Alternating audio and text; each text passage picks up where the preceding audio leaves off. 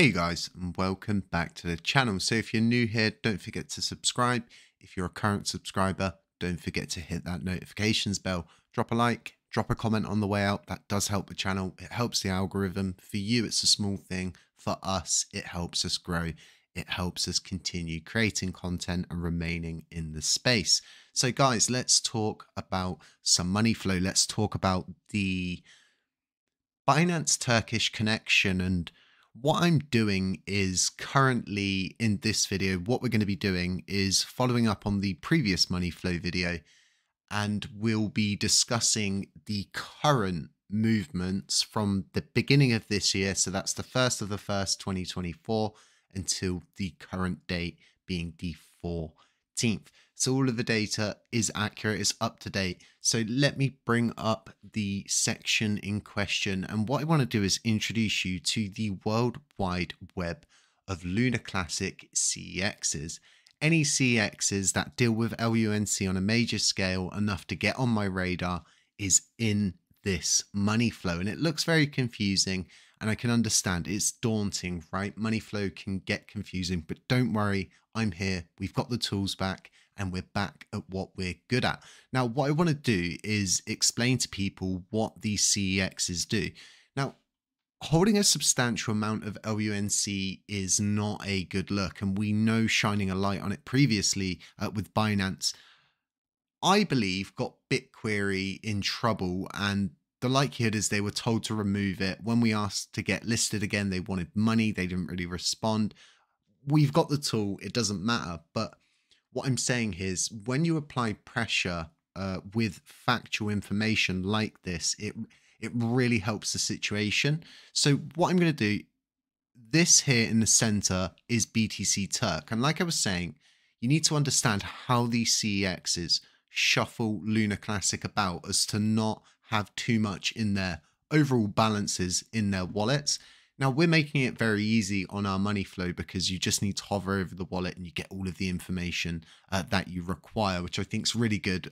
It used to take ages just going in and out of stuff, and you'd have to do all sorts of different stuff. Anyway, side tandem, let's push forward. So you've got BTC Turk here. So what I'm going to do is highlight a very specific transaction. So if we click here, we can see that they sent a considerable amount out, and this has ended up down here.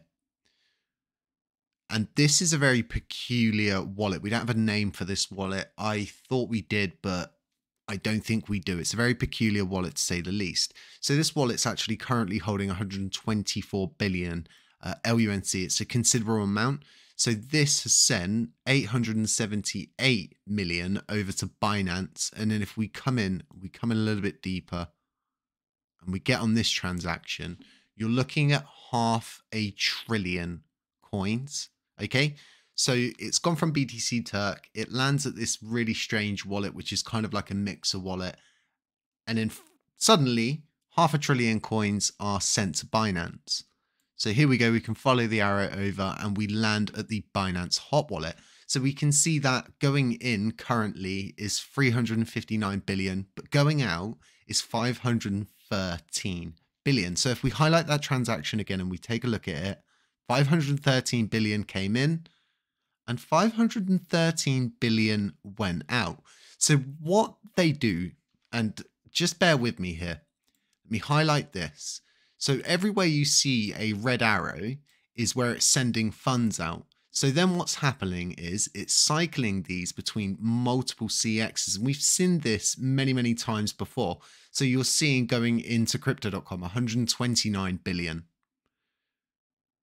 Once again, seeing more going into this wallet. And if we look over here and we take a look at some of these ones, you can see there's a considerable amount just going out in drips and drabs, and it adds up very quickly, especially when they're using these bridge wallets.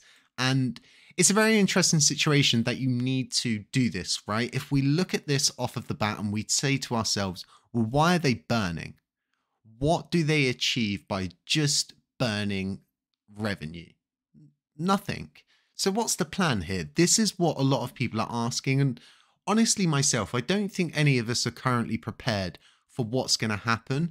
What I do know is CZ is a forward planning man. He is going through Court case after court case after court case. He's having his passports removed for Canada, for Dubai, for different places so he can't travel. He's going into these things head on. I think he needs a positive wind as he comes out of all of these different court cases. If he makes it, maybe this is his positive win, suddenly coming back and restoring LUNC. Because if we remember rightly, it was CZ who warned against a reverse split. I remember very well because I reported on it. A reverse split for him was a bad idea. Why would they be so interested? So now I ask the question of why and what need do they have to consistently keep circulating coins? So if we go back to BTC Turk once again, so what we're looking at, once again, this is a time frame from the beginning of this year till now. So this has all happened within the course of the past 2 months, 14 days. So this is a lot of happenings. These are a lot of coins moving. So once again, like I said, highlight BTC Turk and we can see how interconnected it is. It is more or less interconnected with every single exchange. So what is this peculiar Turkish connection? Now, when I do a deeper dive into things, it seems that this more or less looks like some kind of tax loop, some kind of loophole where the funds aren't actually on the exchanges, they're just sort of moving around. So therefore, do they have to declare those as taxable assets? How does that work? I don't really know those sides of things. I just know this is all purposeful. None of this is just nilly-willy sending coins around. There's a lot of taxes when it comes down to stuff like this. So them doing this is artificially inflating the volume, which we love. We'll continue to love it, and they can do it as much as they want. We need as much volume as we can because we've just got a ton of outflows and no one's building anything for this blockchain. Thus is bringing back LUNC Dash. Thus is bringing back a on-chain wallet for you all to use that I've been using in my other videos. Now, I think this is all very interesting stuff. And I think if we keep following the money, we keep tracking it, and we keep looking at some of these bigger transactions. Oh, by the way, the wider the line, the bigger the transaction, if you hadn't guessed that already.